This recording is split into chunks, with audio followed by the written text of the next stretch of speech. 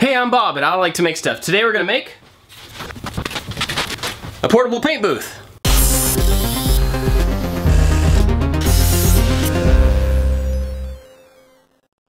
I realize that I don't often tell you guys why I'm building these things or the constraints that I have to work within, so I'm gonna do that now. You see me paint outside a lot, and that's not ideal because it's hot, there's often bugs, and sometimes it's even raining, but I need to be able to paint either in my shop or in a more controlled environment outside the shop. Lately I've been building this prop sword on my live stream on Twitch and it's ready to paint. So I'm gonna build a small paint booth that I can either use in the shop or outside, but it's got two big constraints. One, I want it to be cheap. I've got a lot of scrap material around here that I can use and I plan on doing that as much as possible. And number two, it has to be collapsible. I don't have room to store a big box, so I need to be able to fold this thing up and stick it behind a tool when it's not in use. All right, let's do it.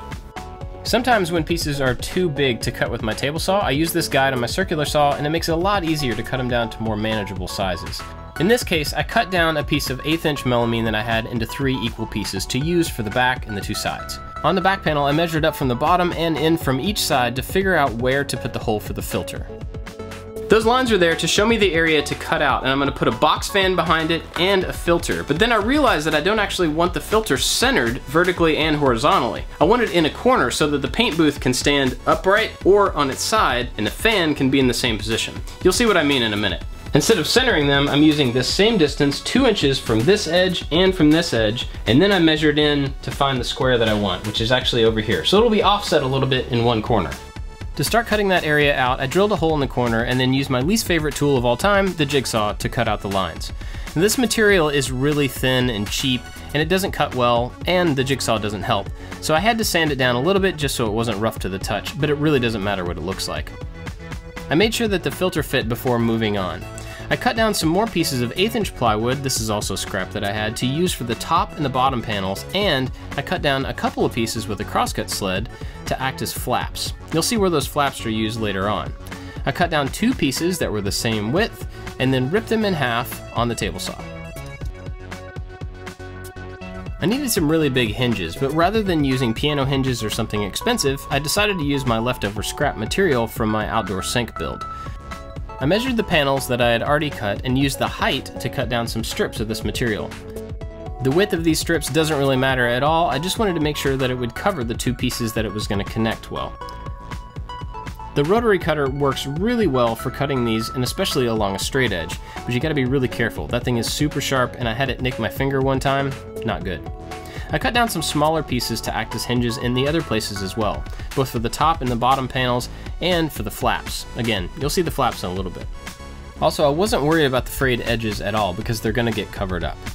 I lined up the panels and then used some barge contact cement to attach the hinge. This goes on 2 surfaces, and once they touch, they lock together. So the first surface here is this white area. Now you don't want these 2 white pieces to touch each other, you want to cover them with the hinge. As I was covering this area, I realized how much cement I was going to have to use to make all these hinges. I decided to go ahead and finish this one out, but not to use it for the rest of them. I covered the fabric and the melamine and I let them both dry for about 5 minutes. I used an 1/8 inch piece of wood as a spacer in between the 2 panels and then laid on the hinge.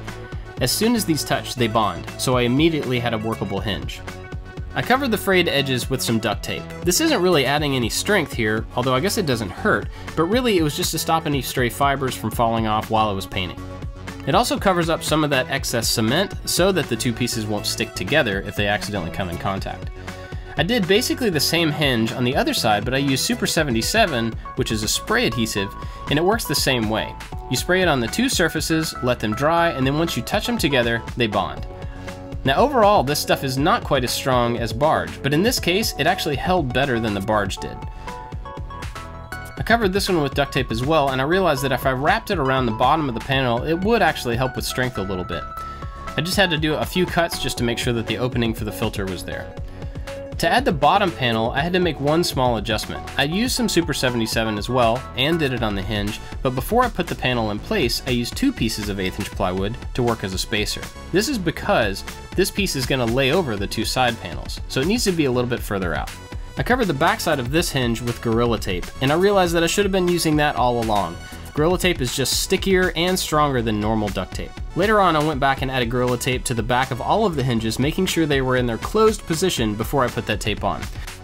And while I'm finishing that up, I want to thank Casper for sponsoring this video. You've probably heard me talk about them a million times. They make awesome mattresses. It's a combination of memory and latex foam, so it's not too squishy, it's not too bouncy, it's super comfortable and just right. It's awesome. You order it online, they ship it to you in a box, and you get to sleep on it for 100 nights. If you don't like it for any reason, they come pick it up and they give you your money back. I highly recommend these mattresses, and if you want to try one out, go to casper.com/make, use the code MAKE, and you get $50 off. And finally, those flaps I've been talking about. These flaps go on the two sides of the top and the bottom panels. They're going to help it actually hold together as a box in just a minute. These get folded in before that panel gets folded over.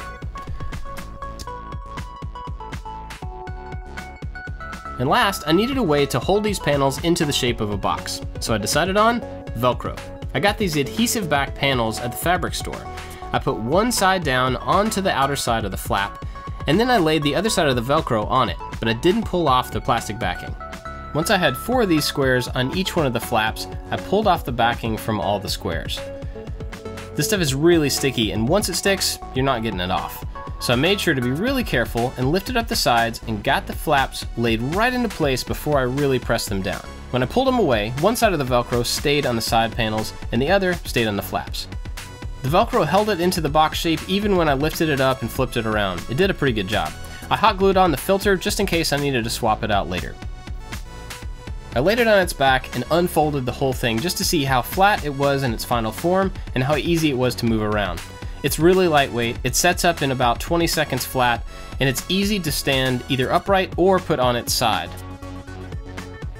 It's a little bit big to carry out a door, but since you can flatten it out, it's really easy to put it wherever you want to use it. I intentionally didn't attach the box fan because I want to be able to use it for other things, but if you just set it right up against the filter, it does its job just fine. And you can turn the box on its side, and it also fits there. I finally got to spray some latex onto my sword prop. If you want to see what's next on that project, be sure to check me out on Twitch. As I was about to film this segment, another video popped up on my feed on YouTube, and it was another portable paint booth done by DIY Tyler. He did a really great job, but his is a very different approach where the fan is actually built into it and the whole thing folds up together. I'm going to link it down in the description, so you should go watch his and compare it to this one and see which one works best for you, because they're both good options, but they are different. I hope this video was helpful for you. I'd love to know what you think about it down in the comments below. I've got a lot of other videos for you to check out, and don't forget to subscribe so you don't miss all the new stuff coming up. That's it for this one, guys. Thanks for watching. I'll see you next time.